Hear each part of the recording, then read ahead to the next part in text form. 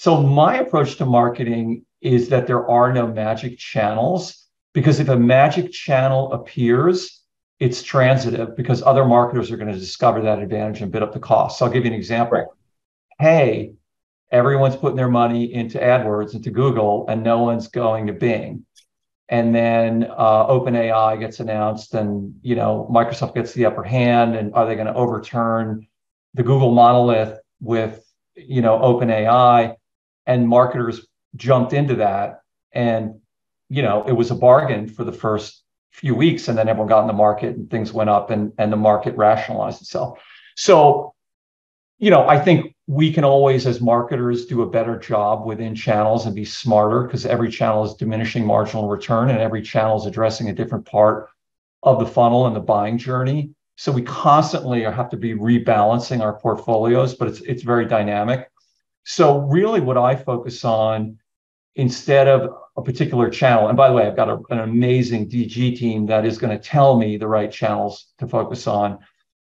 What I really focus on is, do we as a marketing organization, and even as a business, have a really clear understanding of our customers' needs and pain points?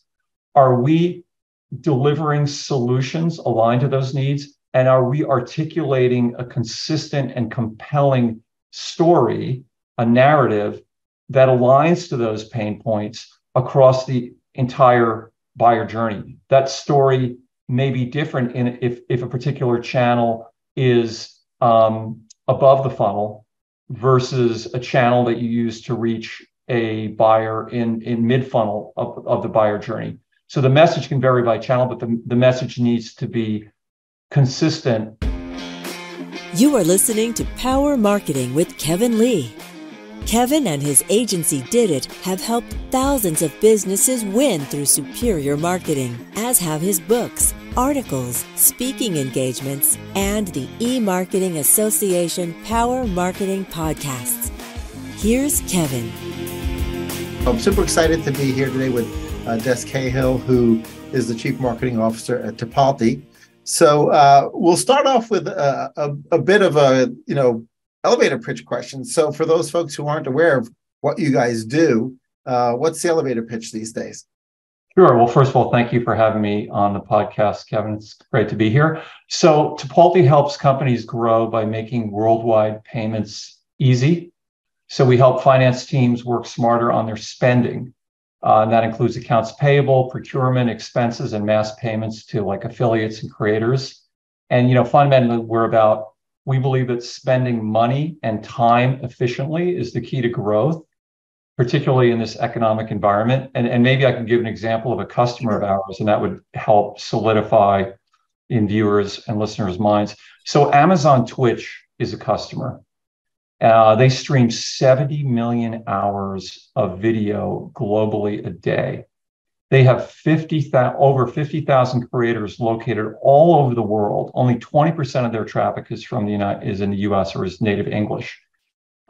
So for those 50,000 plus creators, how does Twitch pay those creators for the revenue that they're generating? How do they do that efficiently, quickly, to make sure they're in legal compliance with tax and anti-money laundering in multiple currency and multiple forms of payment, all while growing rapidly? And the answer is Tipalti. We make that easy because we've done the hard work of building a global payment platform across 196 countries and 120 currencies. So we're really all about helping companies spend money efficiently and empowering finance teams to do that. Cool. Well, Twitch is obviously gigantic, right? So at what point does it become a sweet spot where you'd say, oh, they should definitely call your team? It's obviously at a certain point when you're not doing a lot of transaction volume, it's probably too small for you guys. And if you can handle Twitch, then obviously you can handle anybody. So at what point should people start to think about, hey, the Tipalti team could probably help me? Well, yeah, I would say that, we have large customers like Twitch and Roblox and Canva, but those companies have grown with us. They were much smaller when they started with us, and we can scale. But the sweet spot for us would be specializing in fast-growing mid-sized businesses, anywhere from 50 employees to 2,500 employees. And these businesses typically have a high volume of payments they need to make to suppliers.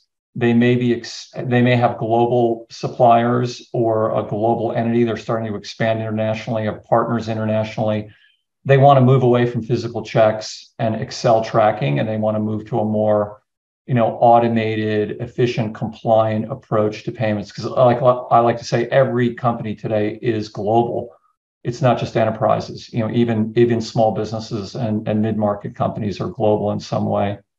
So that is the sweet spot for us. And I'd say that the total addressable market for that global mid-market high growth company, it's massive. It's really, really big. We're at 3,000 customers today, and we're really just getting going. There's a lot more to do.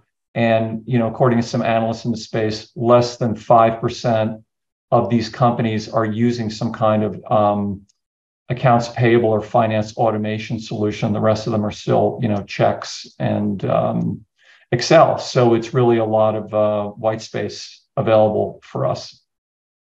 Well, in a previous life, I actually had an email newsletter company called briefme.com, which I eventually ended up shutting down, but it ran pretty solid from 99 through 2002, and we were paying a lot of freelance editors, and I do remember that was a huge hassle, right? And they could be anywhere. It could be any currency, and how do you convert currency and get a good rate, and is it compliant, and what's the tax reporting? So we make that all simple. Tipalti in Hebrew means we'll handle it, and that's our philosophy. We want companies to concentrate on their growth. We'll handle the complexity behind the scenes. So one of the challenges we had was in the onboarding process, right? So we had, just some simple web forms that people would fill out in order to become compliant. And then, then we'd have them, I think at the time, they might have even been faxing us identity verification and information like that. Obviously, since 99 or 98, things have changed a lot. So do you guys help facilitate that portion of it as well? Absolutely. Yeah, that's a big part of our value add, both from simple supplier onboarding. Well, I say it's simple, but as you point out, it's complex. Where are you located? What's your tax status? What's your tax information? How do I collect that? What do I report to the IRS? When do I report it? So we do simple supplier onboarding, and then we even go deeper into procurement. So you've got a supplier, you're a manufacturer, small manufacturing company, or you're relying on a supplier. How do you get contract terms in the system? How do you make sure that they're not sanctioned? You're able to do business with them. So we take care of all that complexity and, again, simplify it. That's kind of our mantra, so that our customers and their finance teams and their business leaders can concentrate on growth.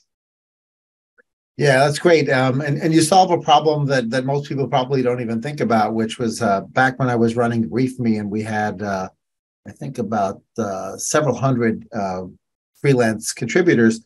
One of them signed up to be freelance just so that he could forge a check against our account, because we were actually mailing out checks. Right. So there was fraud there. But these days, when I think about running Did It and, the accountants who audit our books there, they're equally concerned about the ability to have invoices processed fraudulently, right? Which is protecting like an insider job, right? Which was very different from that. So I'd love to hear it seems like you guys put a lot of controls in place to make sure that. Yeah, for sure. We've been doing this. We've been, building out our system for over 10 years. So we've been doing this a long, long time. And removing risk is a big part of it. Number one is moving from checks to electronic payment. Enables you to introduce a lot of controls, number one. And I would say on average, we found in our research that over 4 different systems are used in making a supplier payment. So there's a lot of opportunity for not only fraud, but just inconsistencies and errors to creep in. I typed an extra 0. Now, was that fraud or was that a mistake? Either way, you're out significant dollars. But in addition to errors or fraud, you have the risk of inadvertently paying people that are on Treasury Department sanction lists, and those have grown in recent years. And the AP team needs to navigate the sea of regulatory changes. They need to ensure that you're in tax compliance, and we all know the tax code is constantly changing. So in addition to risk of fraud, of error, of paying sanctioned suppliers or vendors or partners, and tax compliance, you're introducing a lot of risk if you're doing it sort of the old school way. So we've built out our system at the core with that strong supplier onboarding, knowing what regulations, what are regulatory changes. And we are a licensed money transmitter in the United States and across 50 states. And because of that, we are regulated and we have to be in compliance with all these things. So again, we've done the hard work of simplifying a very complex problem by spending the 10 years, building out doing the engineering work and the partnering work and the financial engineering work to make this simple for our customers. So the on the banking side, I guess ACH is something we're used to here in the States, but how have you had to deal with that internationally when things like ACH are not necessarily available, for every bank? Have you guys sort of fixed that as well? Yeah, there's certainly a lot of variance around the world. And, we have an office in London. We just opened an office in Amsterdam. And then in addition to that, for our US customers, we're supporting payments to suppliers, vendors, contractors, and employees around the globe. And it's not as easy as, we'll just wire ACH to everybody because, well, if your partner is in Tbilisi, Georgia, or Armenia, or wherever, it might be a little bit more difficult problem. So we've built our global payment network across 196 countries. We can pay in 120 currencies. We can pay in 6 different payment methods, whether that's ACH, global ACH, to a local banking network, PayPal, prepaid debit card. Maybe not every Twitch creator or Roblox creator has a bank account. Well, or maybe they prefer to get paid in PayPal. So it's a considered problem when you look at it just from the scale of paying all these different people and all these different members of your ecosystem in different situations. And then you look at it from the finance point of view. And if you're a finance team, you have to manage multiple currencies because you can't just assume that you can pay everyone in dollars. So how does your finance team effectively manage, especially if you're someone like Twitch, how do you effectively manage those currencies? It's a hard problem, and it's one of the reasons why we're growing and doing well is we're able to deliver on this stuff. Cool. Well, now you putting your marketing hat on for yourself, right? Obviously, you've got a multi-channel marketing strategy, and you're using a variety of types of marketing. Are there ones that sort of really float to the surface for you? Ones that you believe for you reaching, the folks who need these kinds of payment services that either will outperform or are consistently outperforming for you? Kevin, if I can tell you which of my marketing channels outperform the other ones, but then I'm gonna have to kill you. So I don't want to do that. So I'm going to adroitly sidestep the question. No, I'll seriously. So my approach to marketing is that there are no magic channels, because if a magic channel appears, it's transitive because other marketers are going to discover that advantage and bid up the cost. So I'll give you an example. Right. Hey, everyone's putting their money into AdWords, into Google, and no one's going to Bing. And then OpenAI gets announced, and Microsoft gets the upper hand. And are they going to overturn the Google monolith with OpenAI? And marketers jumped into that, and it was a bargain for the first few weeks, and then everyone got in the market, and things went up, and the market rationalized itself. So, I think we can always, as marketers, do a better job within channels and be smarter, because every channel is diminishing marginal return, and every channel is addressing a different part of the funnel and the buying journey. So we constantly have to be rebalancing our portfolios, but it's very dynamic. So really what I focus on instead of a particular channel, and by the way, I've got an amazing DG team that is going to tell me the right channels to focus on. What I really focus on is, do we as a marketing organization and even as a business have a really clear understanding of our customers' needs and pain points? Are we delivering solutions aligned to those needs? And are we articulating a consistent and compelling story, a narrative that aligns to those pain points across the entire buyer journey? That story may be different if a particular channel is above the funnel versus a channel that you use to reach a buyer in mid-funnel of the buyer journey. So the message can vary by channel, but the message needs to be consistent. So anyway, that's something that as a CMO, I think is really important to bring to the executive team and bring to the marketing organization. Right. And so when your demand gen team is sort of in the process of creating demand or harvesting existing demand, which is what search is really good at, is people type in search terms when they're feeling maximum pain, right? Right. And so you've got that. Intent. Yeah, high intent, right. Yeah, and so, but demand gen is really more, the people may not even realize there's a solution, right? And so you need to basically educate them and bring them through that process of becoming aware that you're even there.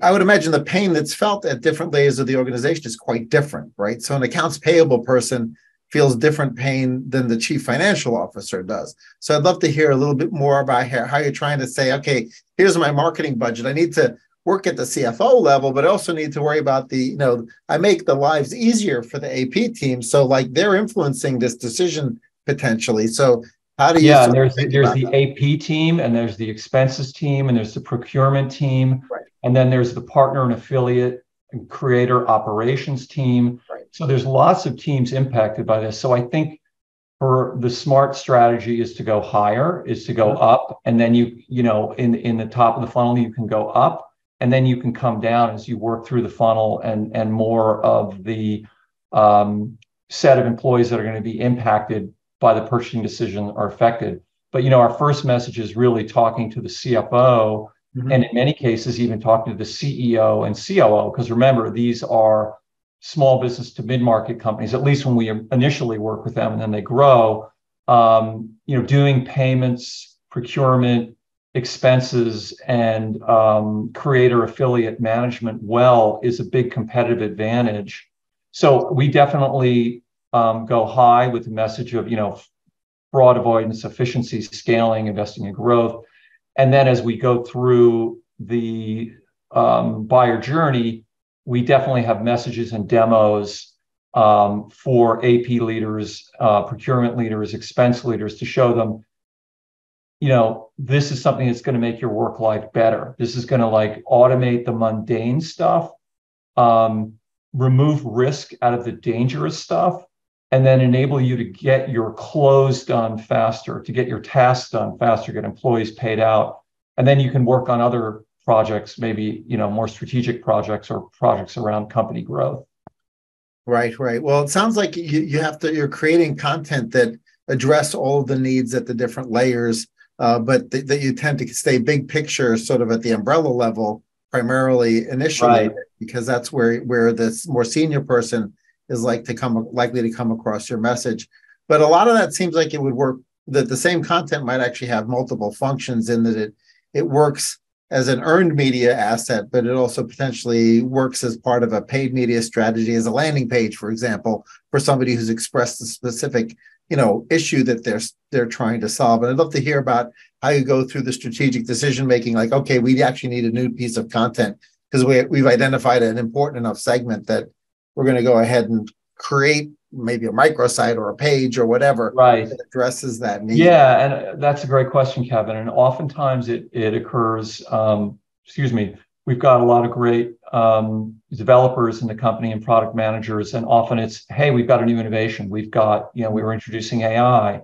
We partnered with OpenAI, and we got a ChatGPT powered chat, or invoice matching to automate it, or we've got a new expenses solution, or a new treasury new things are constantly coming out. So that demands, okay, where does that fit into our overall message hierarchy of how we talk to the CFO and to the rest of the constituents in the finance organization. And let's not talk about it in terms of a product and features. Let's talk about it in terms of use cases and pain points. Well, number one, how does it fit into the higher level story of we enable companies to spend more effectively? So how does it fit into the top level narrative? Mm-hmm. Then second level, how does it fit into use cases and customer pain points? And then later in the journey, then let's talk about feature sets and comparisons. I think within technology companies, and I've been doing this for a long time, and I'm here in Silicon Valley, in the heart of the beast of the B2B SaaS technology world. And I'd say every tech company I've ever worked into, every technology company has a tendency to lead with features and why we're better and why our product is better. And customers, they don't want to go there right away, right? They need an emotional resonance and connection with your company to feel like you understand their pain and you're going to be a valuable partner. And then once you have that connection at a high level, you can then later in the buying journey introduce the detail and the specifics.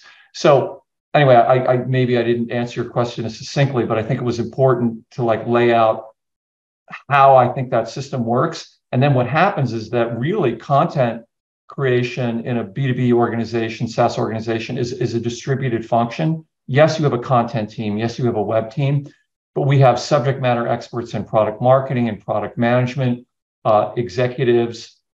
Our CFO is one of our leading spokespeople.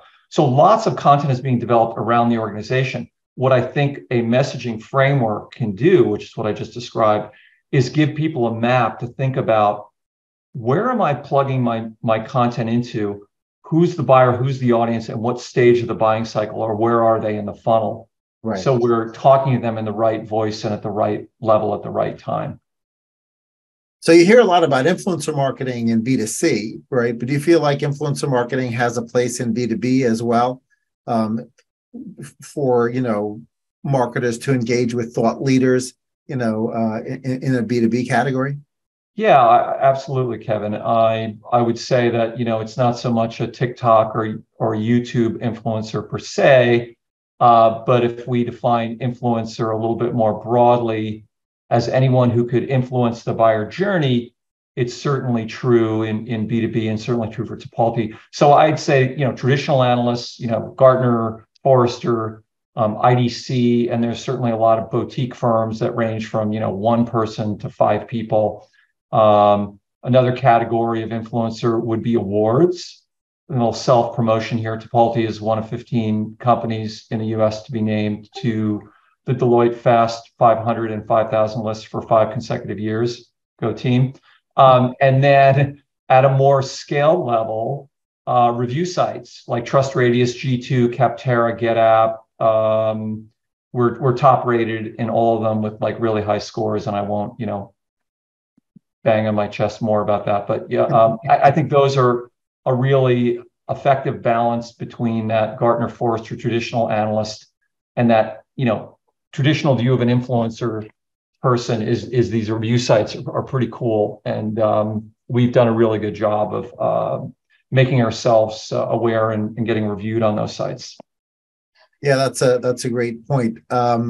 In the past, it seemed like the only content that was co-created between B2B companies and their clients was the testimonial, right?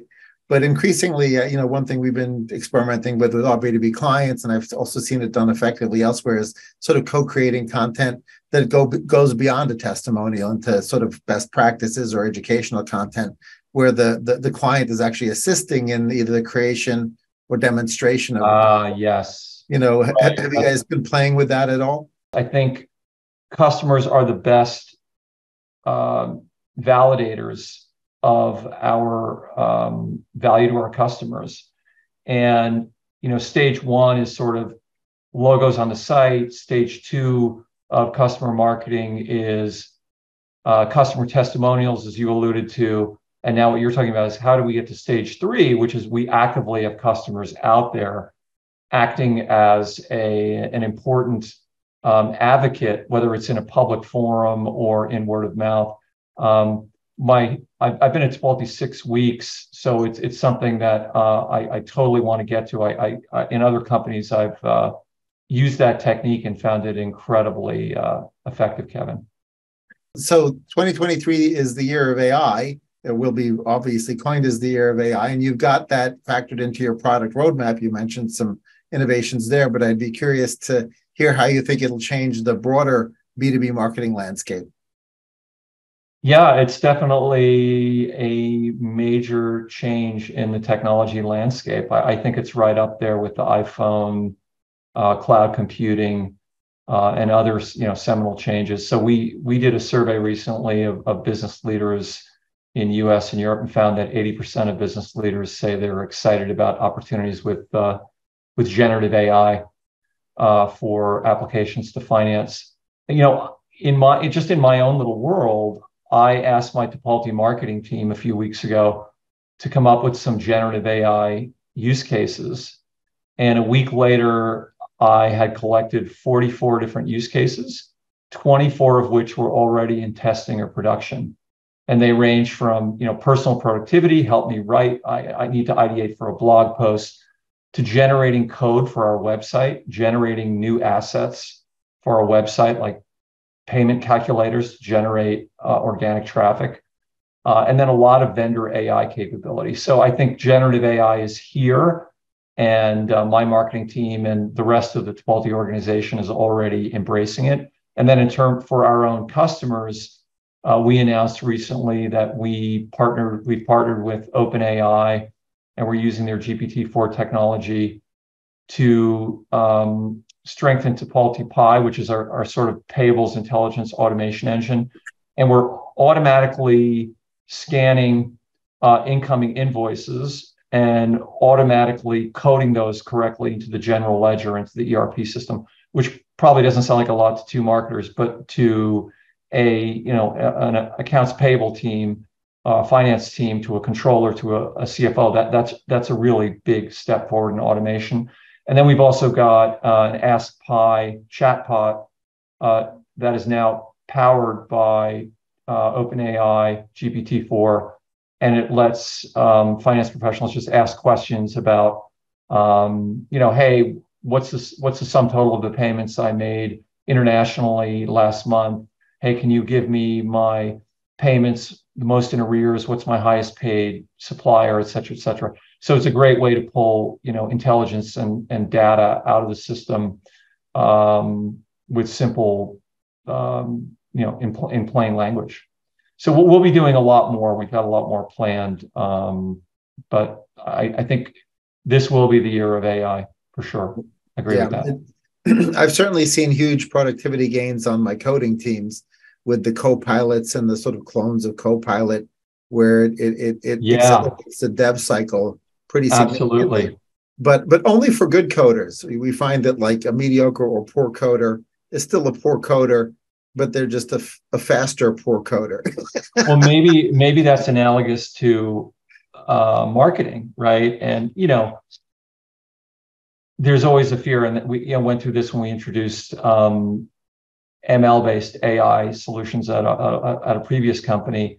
There's always that narrative about, well, is it going to replace me? No, it's a machine. It's not really intelligent. It doesn't have judgment. It hallucinates. It's a tool to help you be a better marketer. It's not replacing marketers. It's a tool to help you be a better finance person. It's not replacing finance people. It's freeing you up to do, more strategic tasks. And same thing with coding. Yep, it's funny. I recently discovered a Bard hallucination when I looked something up, and it came up with what is coined as a hallucination. So I mentioned it to my wife, who's a psychologist, and she said, "No, that's not a hallucination. That's a delusion." Right? She said that it's sort of miscoined. Where obviously hallucination sounds better. An AI hallucination sounds better than an AI delusion, but it believes that what it's saying. So it's an aspirational hallucination. Perhaps. I'm going to write that down. I like that. So yeah, I mean, I certainly look forward to watching your continued journey. Now, now that you're sort of in the seat for a little while, it sounds like you've got a rocket ship that you can take pretty far, because it solves some really big problems. So I'm really excited to see where you guys take it. Thanks, Kevin. Yeah, I'm really fortunate. Jeff joined a great company, great marketing team, and I hope I can bring some leadership and some ideas, and we're going to take the rocket ship further and farther. Great. Thanks so much for joining me. Thanks, Kevin. It's been a pleasure. Kevin Lee's Power Marketing is available on all your favorite podcast networks. Kevin loves helping businesses excel at marketing. Having marketing challenges? Just like Santa in The Miracle on 34th Street, if Kevin can't help you, he'll know someone who can. Find him on LinkedIn, subscribe, or follow.